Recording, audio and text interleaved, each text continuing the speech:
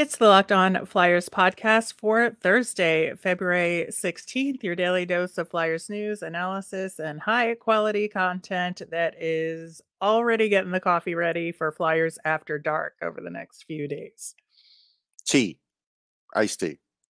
Okay. Well, we got to face the Kraken late tonight. We're going to talk about that. And then we're going to get into trade deadline goals and how to achieve them, as well as checking in on Cutter Gauthier. Lots to talk about, and we'll get started now. You're Locked On Flyers, your daily podcast on the Philadelphia Flyers. Part of the Locked On Podcast Network, your team every day.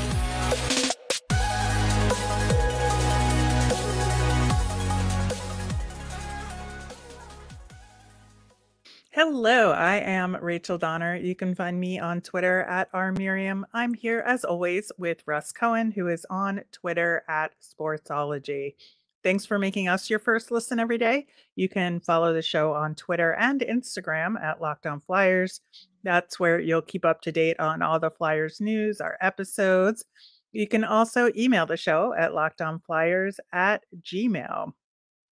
Locked On Flyers is free and available on Apple Podcasts, Spotify, wherever you listen to podcasts. So subscribe. You'll get all of our episodes here on the Locked On Podcast Network. Plus, we're over on YouTube, so subscribe there as well. Russ, we've got Flyers versus Kraken part the second tonight.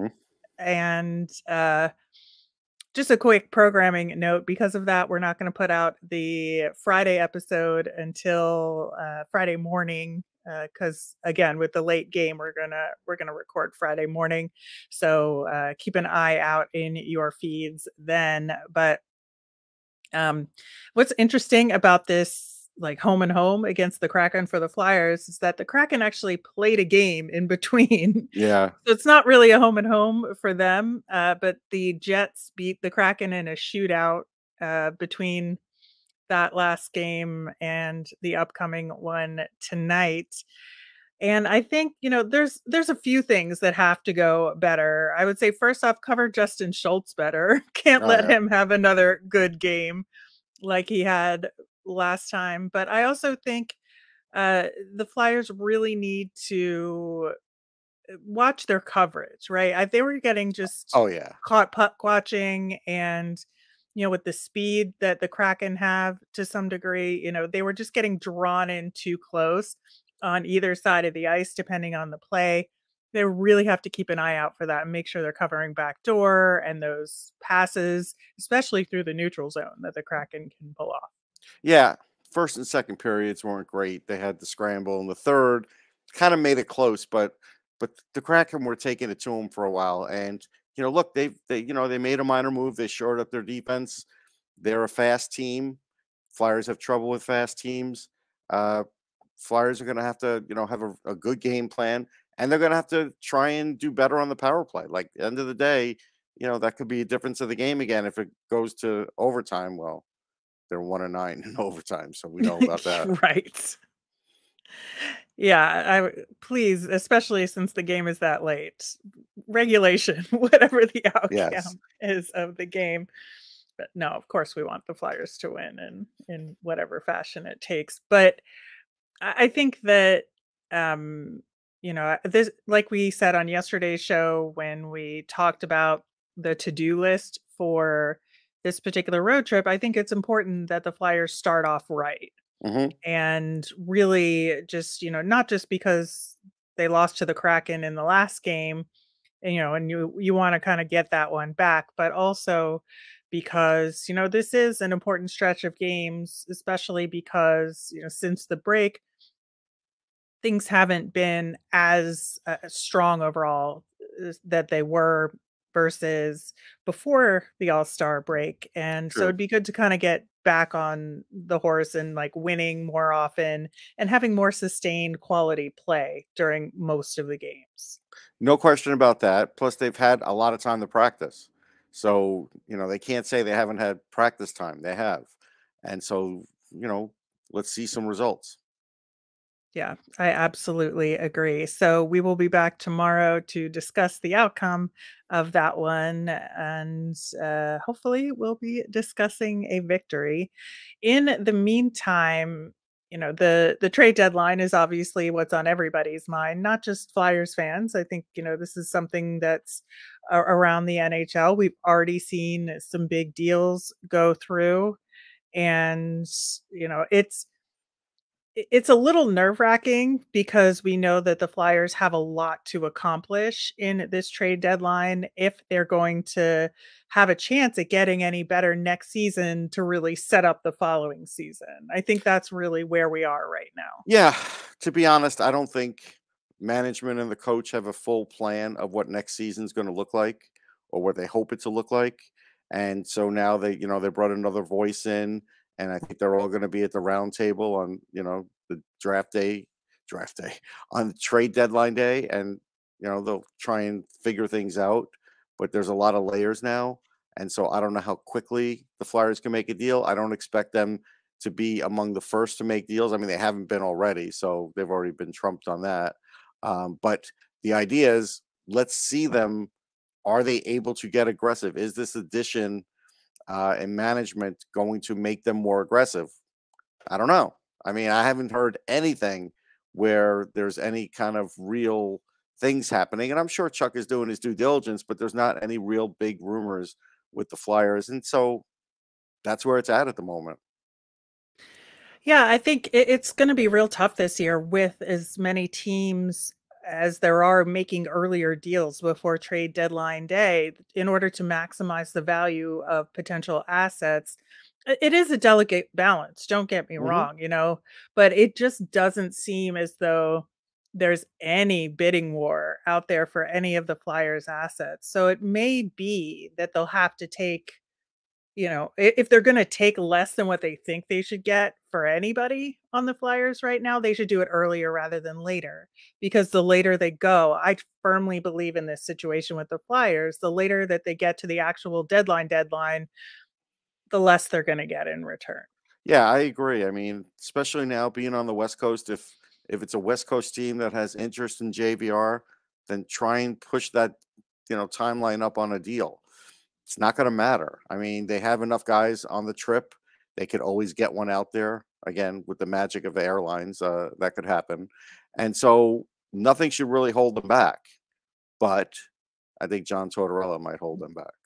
It's entirely possible that that happens. I think, for me, one of the biggest goals for the Flyers should be to get if one, if not 2 second round picks for the next couple of drafts. So I'm okay with getting a 2024 draft pick, but I think that, getting a 2023 would be better, obviously. But the Flyers don't have second rounders for the next 2 drafts, and I think those are crucial picks. And given the assets that the Flyers have, for me, the goal is to get to is the reach, get both drafts covered in terms of having a second round pick. Um, and if you have to settle for one, fine, based on the deals that you make. But that would be my first goal. Yeah, I mean, for JVR, if it's 2024, fine. I get it. Uh, he hasn't had a great season. I totally understand. If it's for like Provorov, Sanheim, Konechny, then you want it to be 2023, Exactly. especially if it's a contender. The pick's already going to be, in the late 20s, push for that. Push for that in the first round. If it's, because if you get a second round, it's going to be a really late second. And if you get like a second and 2/3, you start dealing with that. You're now like, yes, you have more picks, so you have more chances, but now you have more low percentage chances, and that's a worry too. You don't, sometimes um, GMs will go out there and get this basket full of picks, but again, a lot of times that could come up empty in the end. Yeah, I think, that is a huge factor there. The Flyers, at least for me, should have some other goals in mind. And we are going to talk about those and how to get there coming up next. The midway point of the NBA season is here, and now there's the perfect time to download FanDuel, America's #1 sports book. Because new customers get a no sweat first bet up to $1,000, that's bonus bets back if your first bet doesn't win. Just download the FanDuel Sportsbook app. It's safe, secure, and super easy to use. Then you can bet on everything from the money line to point scorers and threes drained. Uh, Tonight, you can go maybe Phoenix over the Clippers. That looks pretty good. Plus, FanDuel even lets you combine your bets for a chance at a bigger payout with a same game parlay. So don't miss the chance to get your no sweat first bet up to $1,000 in bonus bets when you go to fanduel.com/lockedon. That's fanduel.com/lockedon to learn more. Make every moment more with FanDuel, an official sports betting partner of the NBA. So, Russ, getting back to the Flyers trade deadline goals, I mentioned before, really next season to me is about putting together the puzzle pieces and moving things around in the Jenga. I'll figure out as many games as I can up with to talk about as a Yes, metaphor. I like But it. it's setting up the 24-25 season as to be the big step forward, right? And the reason why I'm thinking along those lines is because, first of all, that's when the Tony DeAngelo contract is up. And so that'll clear a significant amount of cap space that year. And I think it'll be able to create an opportunity for the Flyers to really shape what the blue line is going to look like on the team then. And then the other factor is that Carter Hart's contract will be up that year. And so the Flyers are I firmly believe he will still be a part of this team. Knock on wood that something crazy doesn't happen. And they're gonna either have to re-sign Sandstrom if he's who they go with, or sign Sam Ersson then. And so as the backup, in terms of having a clear goalie core. And so given those, I think, two important factors here, that's why everything really has to point toward getting the cap ready for that particular season, more so than next season, where they can just kind of put some band-aids there as they need to get through it, to set themselves up properly for that following season. Yeah, it's going to be a real battleship at the trade deadline and a Connect Four in the summer. But I would say this. I tend to agree with you about the goalie situation, but you never know if he is getting frustrated, and you don't know, as far as Carter Hart, you don't know if he's all in on this game plan. Because if we're a little, muddy about it, I'm sure the team is too. So that's something that has to get defined this summer when they go Yep, talk to him and have an idea exactly. if he's going to stay, because that's what they should do. As far as the deadline, you got to clear as much cap space as possible. And Yep. so, again, even if you feel like, if the team feels like Nick Seeler is such a good deal, whatever, fine. He's not as much as cap space, as far as just a little bit of cap space, a pick, whatever. You've got to gain assets. You've got to gain any kind of cap space you can get, because again, because they're not going to rebuild fully. They're not going to, like, they're not going to admit that, say that, whatever. They're still going to do some things in free agency. And so you want them to have some ability to do some moves that, the coach signs off on, that he says, yeah, I need that kind of player, because, you're going to have to, that's going to have to happen. He took over a team this year that he probably wouldn't want half the players. So, you have to clear out what he doesn't want. You're going to have to get as many picks in cap space as you can. So even if it's, one guy that you have to trade early, whether it's a Konechny or a Sanheim or a Provorov, you might have to eat that and just, as a fan, and Yep. just say, all right, I understand. It's the only way we can go forward. So don't be shocked if something like that happens now or at the draft. Yeah, I definitely think, and if you add Risto to that list, Yeah, he could be too. yeah, I think in terms of those four guys, I think them trading one, maybe two of them away is the right way to go. I'm not saying I like it entirely, just, as they're good players. I like them. I like, for the most part, there's been some weaknesses here and there, but for the most part, I like what they've done on the team so far. So it's not like, I'm trying to throw away guys that haven't contributed, but I think there is a sacrifice that is gonna have to be made, to your point, in order to get to a point where as long as, you have the need to get some more high-end players, these aren't high-end players, they're good players. Right. And And that's what they talk about, getting those high-end players, plus assuming we get a quality draft pick this year and Cutter Gauthier are gonna come in, like I said, in that following year, right. there'll be space for them. Right. I mean, the thing is, as an example, Provorov would probably be the guy I'd want to hold on to the most because you don't want Cam York kind of getting shoehorned into that number one spot where he's clearly not Right. close to ready. So he's the one guy I would keep behind and work on trading the others simply because I don't have a replacement for that guy and I can't get a replacement for that guy on the open market unless you're getting somebody for like a 1-year deal.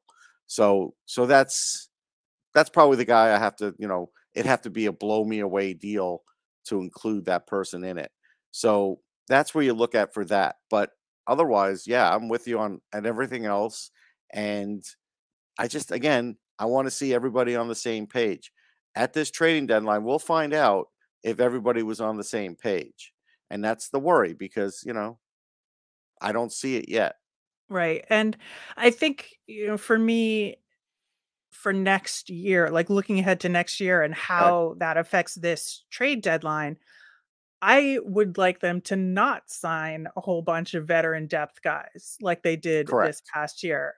Next year is the year that most of those roles should be filled with our current prospects. I think a bunch of them are ready or will be ready by next season. If we have Ali Lixel, if Tyson Forster makes a run of it to make the team for next year, if Adam Yinning comes up, if Zamula is ready to Ronnie come up, Adder could be in there. Ronnie Adder could be in the mix as well.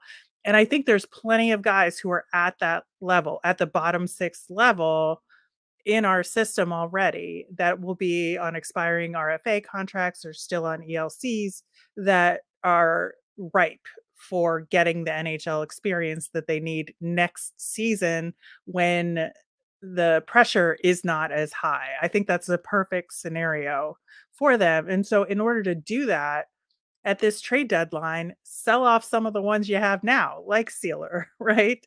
Yeah. Like Justin Braun, and get as many draft picks as you can possibly get.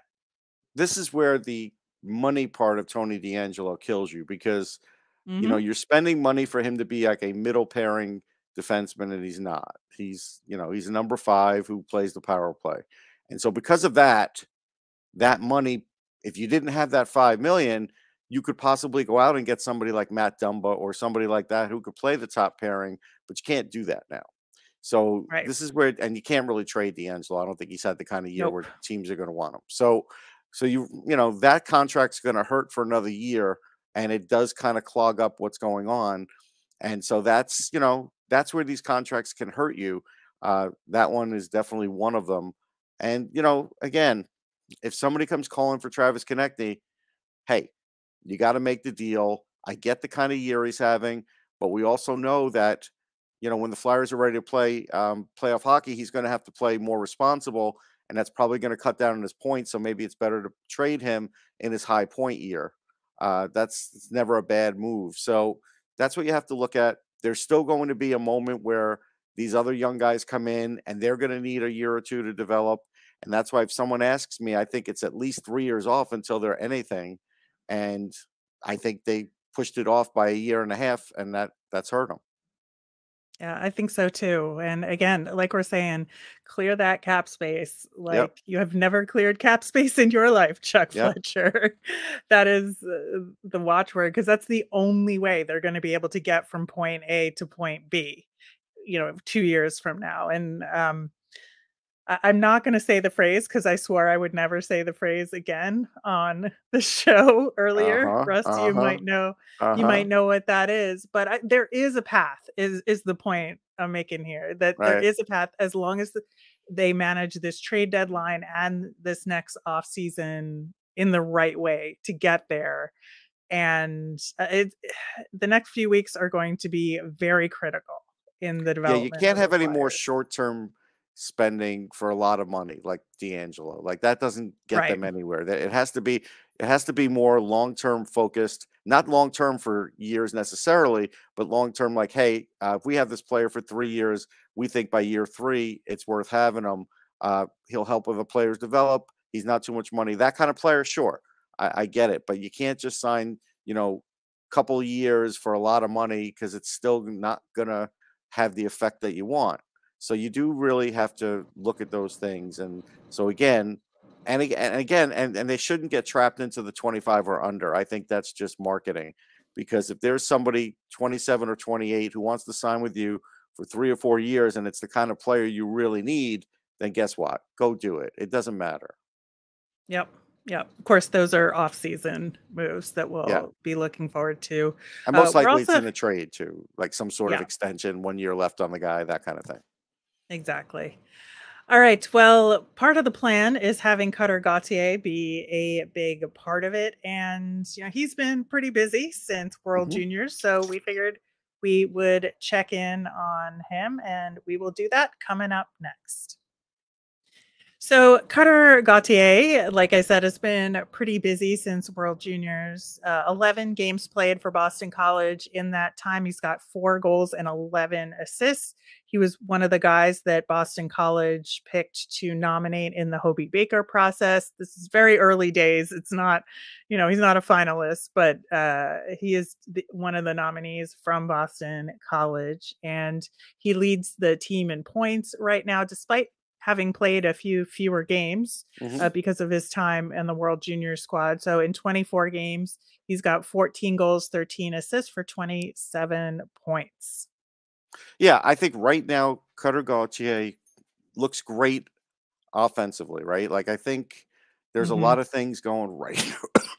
Excuse me, right for him, and his and one of the other guys on the team, Nikita Nestorenko, we'll talk about, because there's Yeah, things to look at, because Nestorenko is 2 years older than Cutter Gauthier, and there's a right. big difference with that, and it's a noticeable difference with that. So with Cutter Gauthier, yeah, he's scoring clutch goals. His shot looks great. Those things are great. But I got a laundry list of some things that aren't so great. So, as an example, against Northeastern, he's been really bad on faceoffs. Why? Because Northeastern is a pretty damn good team. You saw them win the Bean Pot, and they're always really good defensively. And he's probably going up against 23-year-olds on those faceoffs. And so that's something right there where you look at it. One game he was 3 for 7 as an example. So clearly he didn't even take every faceoff. They clearly went to somebody else because he was kind of getting his lunch fed to him. So there's that. His defense definitely needs work. He is staying in the middle and he is engaged, but he's not really being overly physical and not being that quick to the puck. And those things are something where he can't live like that in a John Tortorella system, right? So he Yeah, can get away with it exactly. right now in BC because it's working and he's the leading scorer, and that's great. But beyond that, if he wants to be a center, he can't do that. So there's that. And At, we saw that to a small degree in World Juniors, yes, right? yes. That was like a big part of what we saw that he needed to work on in that tournament. Yeah. Uh, at times, he even has too much energy, and that leads to some bad decision making. It's not often, but I've watched some where it's just like, man, he's just trying to do too much out there, and that's fine. I mean, it's again, this is where you could work all that out. You work all that out in college. That's what that's there for. He, you know, he's not blocking shots at all, really, very few. If No, you're I did see that in his stats, and I was like, "That's really low for a center." Yeah, for a center, especially in the NHL. I mean, he's done it. Trust me, I've seen him do it in the NTDP, but he is going to have to start to do it even at the college level if he wants to play center in the NHL. So that's something he's going to need to do. He's a minus um, on the year, where Nestorenko is a plus, and it just shows you that he could be a plus too. So that's something where he has to work on it. And there was a play against Maine where there was a loose puck against the wall, and he lost the race. He lost the race, and the guy from Maine took it down and got a goal. And so those are things where even his skating still needs more work. And so this is why I'm voting, and I know you are, for him to stay in school. And I think he will.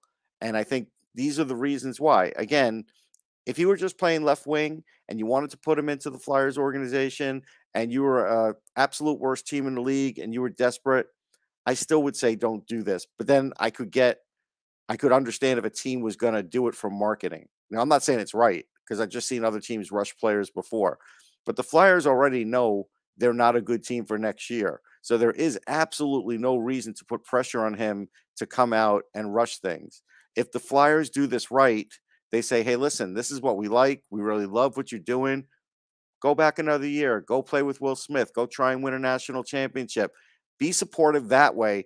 Don't put pressure on him to come out. That's the way I would handle it. Yeah, and I know he puts pressure on himself to be Yes. the best of the best, and he wants to kind of fast track his Hmm. career to the NHL. But yeah, I firmly believe that extra year, especially like you said, with Will Smith joining the team next year, I think that'll be great for him. And if you just look at his play, for example, in the Beanpot, which just took place, that's a high pressure Yes. situation, right?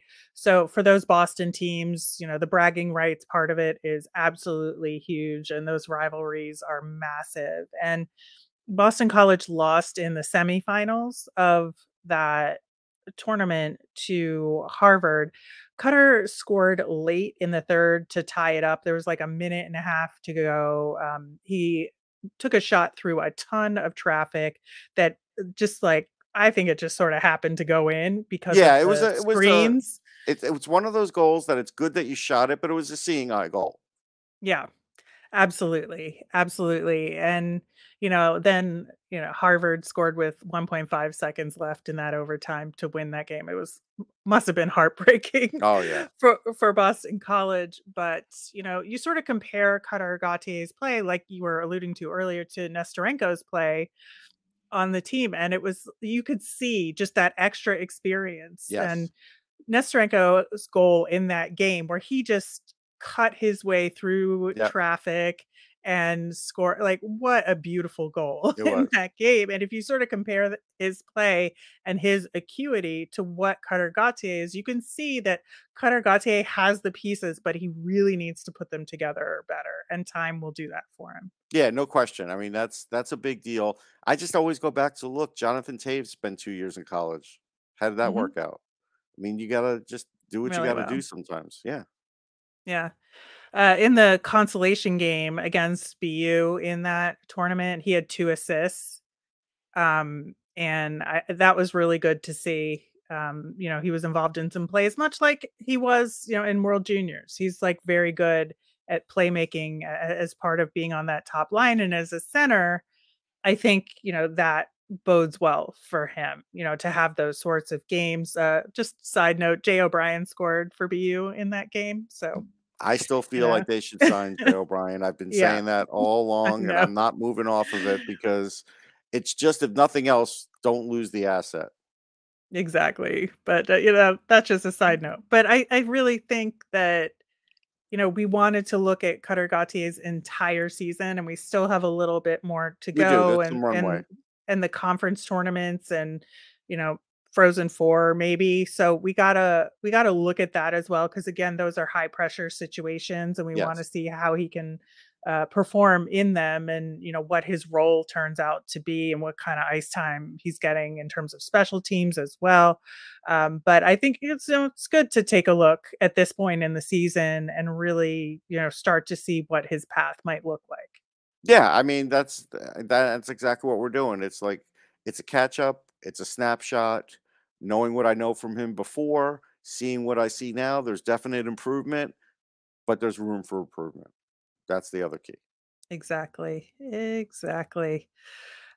We will have a lot to talk about on the Friday show. We are going to recap tonight's matchup against the Kraken. We've got Sacrifice some sleep. sacrifice some sleep. We've got another late one against the Canucks to talk about, and they've been busy. Some two trade deadline teams wanting to showcase a lot of pieces, I Yep. think. So it could be an interesting matchup, Oh yeah. actually, just given all of that. So we're going to talk about that as well. As a reminder, we always want to hear from you. So send in mailbag questions via Twitter at Locked On Flyers. You can email us at lockedonflyers@gmail, or you can comment over on YouTube. I'm Rachel. I'm on Twitter at rmiriam. That's RMIRIAM. I'm Russ. I'm at Sportsology, SPORTSOLOGY. Have a great day, everyone.